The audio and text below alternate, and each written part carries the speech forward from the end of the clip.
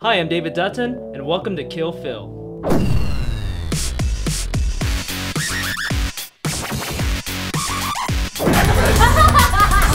Stop! What are you doing? Oh. So there's some speculation whether we killed Phil or not last week. Oh, we killed him, and... How's it going, man? Hey, what's up? Okay, we'll be back next week, and we're doing another video game weapon, this time from Dead Space.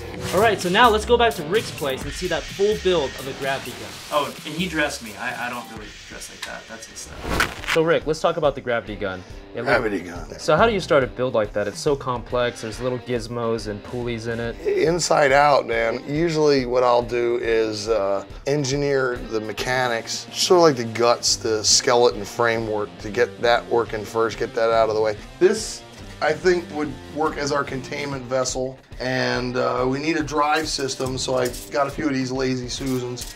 This is very dangerous. I mean, with this kind of power, I mean, I could level half a Burbank. These are locking magnetic inducers, which will be mounted on the outside of this rig, which will keep the plasma inside. This is a magnesium shell, perforated, almost like a microwave. You know, like the screen on your microwave, so that it won't get out and hurt the cat or the dog. DevCon plastic welder is the best overall epoxy that you can buy. Hey, beats the hell out of flipping burgers, right? Behaving yourself, chicken? That's the first thing that's going to be levitating. It's a beautiful day here in Burbank, manipulating gravity. It's a crazy thing! It's crazy! We're ready to assemble the core. There's 20 different ways to do something, but based on the time factor on this, I'm trying to keep things as standard as possible. This is the pinchers. The pinches. You'll find a better way to do something, you'll improve upon old techniques, or come up with something completely new. Right now, everything was based on what is here. These are the pinchers that will focus the gravitational field. Finger joints will be reinforced with a resistance in the joint, on the back of the joint, and then a cable that runs through the front half and runs through the center into a cable pull, which everything will be gathered, so when you pull the grip, it'll do this. You got our rubber bands now. There's a track on here. It's always better to have a more solid track, but this will work in a pinch. I modified this screw tip. This is our driver system. Okay, it's slipping. We might have to go around it twice. You may have to go with a harder drive belt, something that's not so stretchy. Yeah, the rubber band is giving too much. Let's try another one. The rubber bands didn't work very well. They just stretch a little bit too much. I need more of a direct drive. Nope. So did you use parts from the workshop, or did you go out and have to find anything for this gun? It was a composite. Some parts were from here, some of the metals and short pieces, but mostly it's like little nerdies and tchotchkes that I have just hanging around here. I'm making a belt out of stuff that you put on the side of your truck to keep you from slipping in the rain. Normally I would go to the store and grab exactly what I need, but I'm kind of improvising here. It's a little bit of R&D, it's a little bit of mad scientist. The key is get the job done in the time allotted with the budget allotted. Sometimes you gotta work with what you got.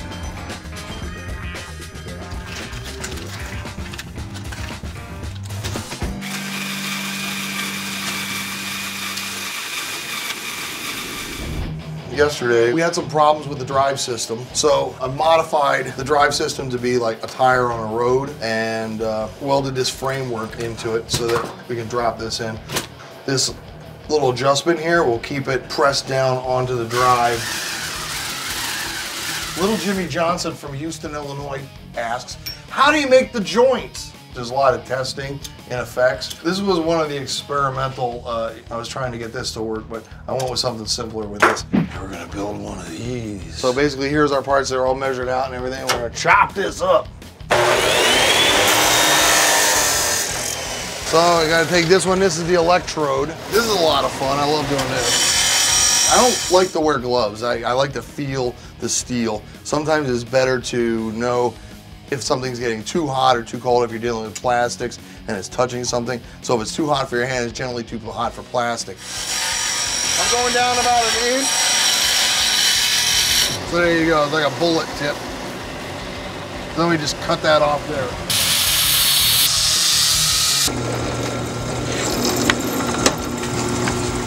So anyways, we got our parts drilled, and how we assemble these is with pop rivets. Slip it in the hole here, and that'll give us our hinge. Time for some little fiddly bits. Pre-prepping these with springs. We're gonna pre-mount those. There's something about metal! What I need to do is find out how far down they want to go before the spring will not carry them anymore. Right about there. Just tack welding here. I'll put a little stop on it. I just wanted to go from here to here. I think I'm going to need a bigger spring, definitely. And I kind of strategically welded in these little eyelets here for the cable to go through. And then that's going to come back. We got some decent springs now. We're going to try it again. Eventually this is going to get tied into this handle, which that will control this. Fun with gels. We've got all kinds of fun gels here to simulate plasma or fire. So the gels are clear, the light will pass, as you can see.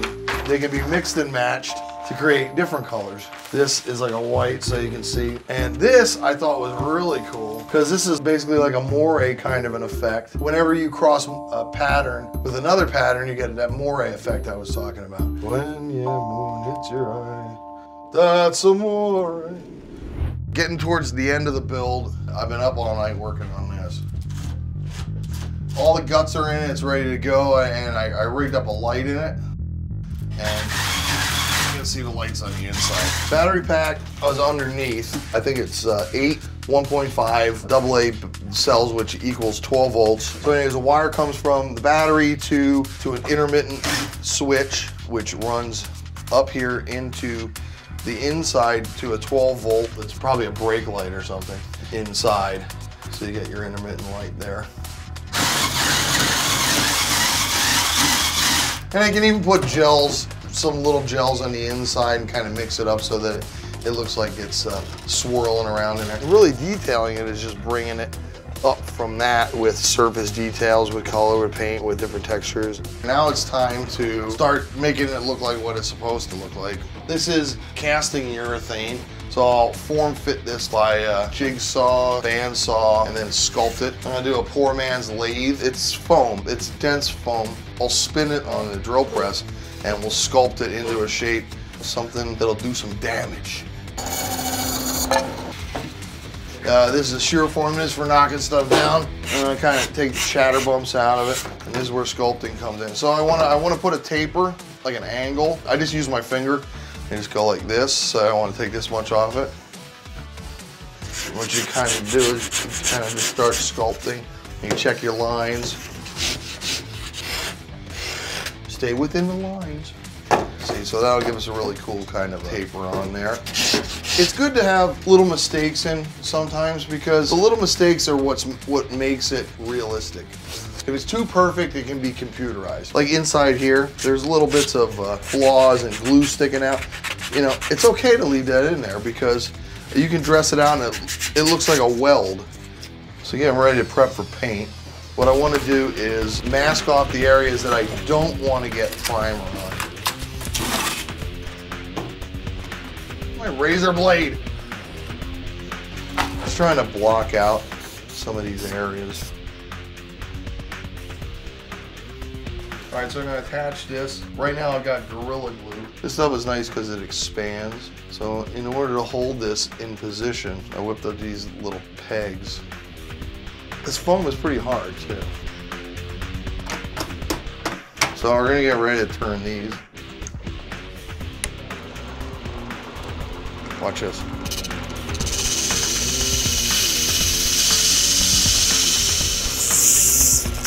I'm gonna put some cool little interesting fiddly bits in here.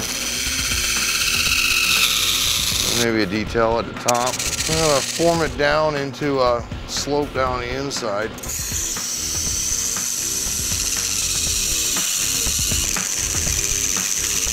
And then to polish it, you just kind of.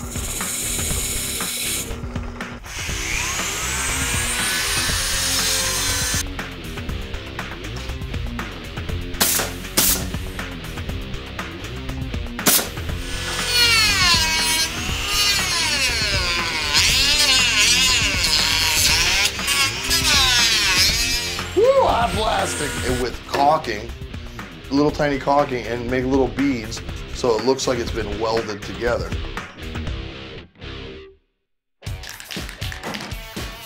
It was all steel, aluminum, wood. Yeah, it is very kind of steampunky. Oh, even the colors, that's what kind of gave it a steampunk feel. It's coppery and it's bronzy and it's kind of gold in color, because that's what it is in the game. But it was with those colors, it gave it kind of a steampunk kind of feel, which was cool by me. I mean, I was just like, okay, that's cool. It looks that way.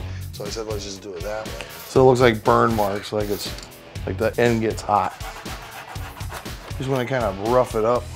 The gravity gun's a really popular video game weapon, and yeah, it has the pinchers, it has the lights, it revolves, and it picks things up when it pinches down like that. Yeah. But the gun isn't dead on like the game gun. No. It's definitely there. It has the same mechanics, it functions the same way. Yeah. But what liberties did you take to make your build? I took quite a bit of liberties with it because, I mean, there are pictures and there was different versions floating around that I had seen. What mine was kind of like a composite of the different versions that I've seen. One of my prime goals is to make it like physically interesting by having cool little movie things and cables and lights and having that be the interest and be able to then dress it with the elements. All right, so we're here, day 3, and it's looking like, I'm pretty sure this is not like a dog. This is the gravity gun, yeah? Yeah, this is it. It costed me a relationship, a parrot, and an engine in order to get to this point, but here we are. Sounds about right. Here we are, so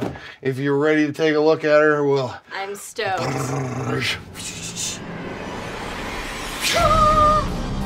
Wow! Nerdvana. Oh my god. So did you sleep at all during these 3 days? Sleep? What's sleep? Yeah. Sleep is for the weak. Okay, so let's say I am an average cosplayer and I want to make this. Could I possibly do this being like an average welder? Yeah, an average welder. Even if you don't know how to weld, you can still make it out of particle board, wood, and yeah, a basic gamer could, you know, with some construction skills could build something like this. So there's hope for us who are less skilled. So can you tell me a little bit about how the lights are working? Yeah, it's got a 12-volt battery pack, buttons underneath here, and then the drive system you drive with your thumb. So I get your pin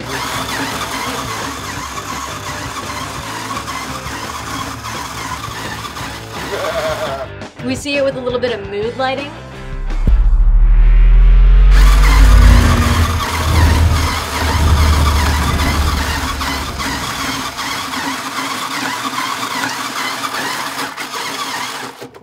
All right, Rick, it worked great. It looked great. Till next time. Slow motion.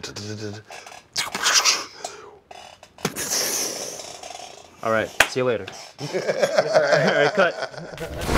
So remember, next week we're doing Dead Space, and we're going back to Prop Master Dragon's workshop. So remember to subscribe so you know when the next video comes up, and we'll see you next week. Get your film fix. Subscribe to Cinefix.